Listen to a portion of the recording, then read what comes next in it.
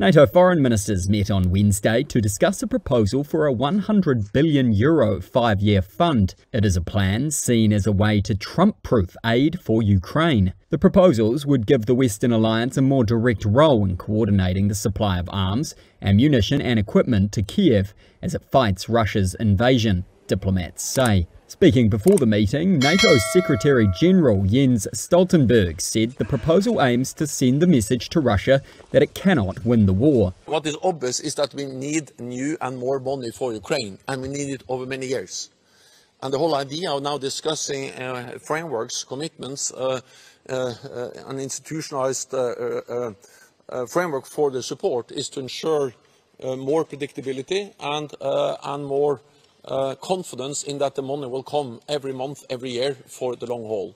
He declined to confirm levels of funding and said the aim was for a decision to be taken at the July Washington summit. Under the plans, NATO would take over some coordination work from a US-led ad hoc coalition known as the Ramstein Group, a move designed in part to guard against any cut in US support if Donald Trump returns to the White House, diplomats said.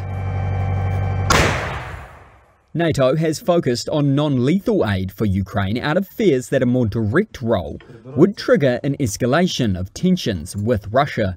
Diplomats said there was a growing view it was time for the group to put military aid to Ukraine on a more sustainable footing, but they said it was unclear whether the €1 billion figure, that's over $107 billion, would be accepted or how it would be financed. Any decision by the group requires consensus of its 32 members. Arriving at the talks, German Foreign Minister Annalena Baerbock described the proposal as right and important, saying that aid for Ukraine should be dispersed via reliable long-term structures.